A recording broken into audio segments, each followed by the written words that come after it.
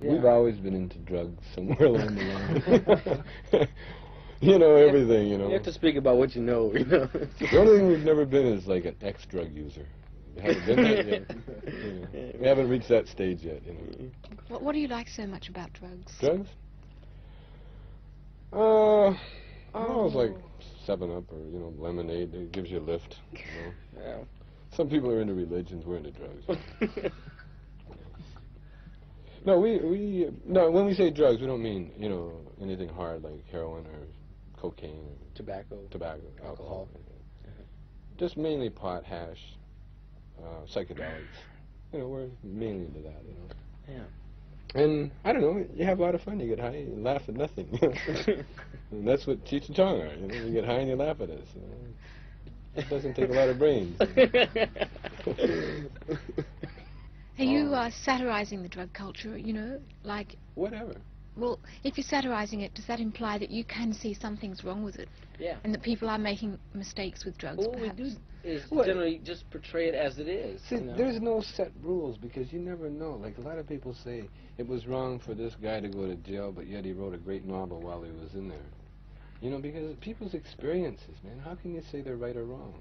You know, it's what people go through, what they need to go through in order to, you know, in order to get some use of living on Earth, you know. So how can you make any judgment? I can't. All we can do is just be funny. That's all, and make people laugh for an hour and a half. And they will laugh at what they can relate to. Usually, they laugh the hardest at the truth. Yeah, yeah, that's the funniest thing. Yeah, that's the whether it's good or bad. You're reflecting what Yeah. is happening. Yeah, no exactly. moral, no moral judgment Say whatsoever. it. You sort of came along at a time in rock and roll. A lot of bands were considering themselves to be very serious, very into their music, Yeah. etc. Did you That's sort of right, think, it was, wow, like, you know, we must get in and take... We got bugged with that, man. You ever go to a concert, you know, see 16 rock band? One thing to laugh at was the roadie. When Yeah, he the came roadie. out That was the only humor. The roadie or the MC that come out, you know, and fell into the mic or something, or, you know, or some guitar player with OD on the stage. Or they get hit by a frisbee in the head. That would be the only, or some fat kid would take his clothes off. That's They smoke a big joint. That's the only thing there was to laugh at, you know. And so when we started, we said, hey, you know, this is a gold mine, man, because kids were the only ones going to concerts. You saw that. You sort of assessed the situation before you. Oh, yeah. Well, we were doing the Topless Improv Theater before that, but then our first gig as a duo was in a rock concert, and it was a 5,000 person rock concert, and it went over great, and we said, this is going to work, you know. Yeah, it's going to work because It was our audience. We were unannounced, and nothing is worse than an unannounced comedian. All right, kids, everybody stop. We're going to have some funny guys up here. Huh? You know, 2 minutes later, man, we had them. Do you like to be stoned for when you're actually performing? Only if we're comfortable. What?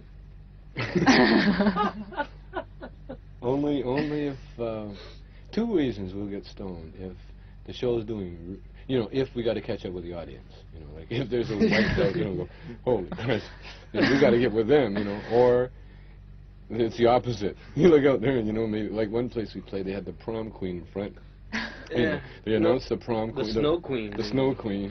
And there was a speech by the president, you know, and everybody's, you know, They're all sitting in rows, right in the back of each on other. chairs, very upright, and little crinolines, Eyes. and little frilly dresses, and here they are, Cheech and Chong. You know.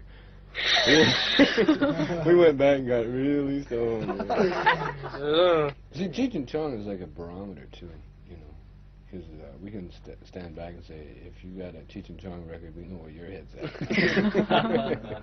If you come to a Cheech and Chong concert, we know where your head's at again, you know. Do you assume that everybody who's into Cheech and Chong smoke dope? Yeah, they either smoke it or they know someone that very intimately, someone that does. And if they don't smoke it, they're usually allergic to it. Because our albums aren't, you know, to straight people, I can't see how they can be funny. No, You know, I don't. I've heard some straight people, you know, looking at, you know, some guy, some Dover, say, hey, listen to this, man, it's really funny. Put it on and laugh before, hey, that's funny, and you know, and the guy be, you know, just looking. You know, I mean, there's nothing that says, okay, here, laugh at this. You know, you either get the subtleties or you don't. What's one about your folks? Are they either your hero or? Oh yeah, my Are you dad loves kidding? it. My dad's a cop. You know what success will do to folks? Really? You know what a new house and car will do to your old man? You can hate your guts, man, but you come home with that car, give me some of that, son. I just put a pool in my old lady's house. Cheech's dad's a cop. Yeah, A cop? Yeah, he's LAPD. Been on the force 25 years. Yeah. And he loves it. He's made him a hero with all the kids. Cheech, so man, really? You want to bust me? Come on. Where's all the stuff I stole? Do you think it might be a bit of an in-joke? I mean, your humour is almost completely based on dope. Well, dope or sex. And if you can't relate to that, forget it. Yeah, right. You know, I mean, if, other than that, you know, get into religion. You know?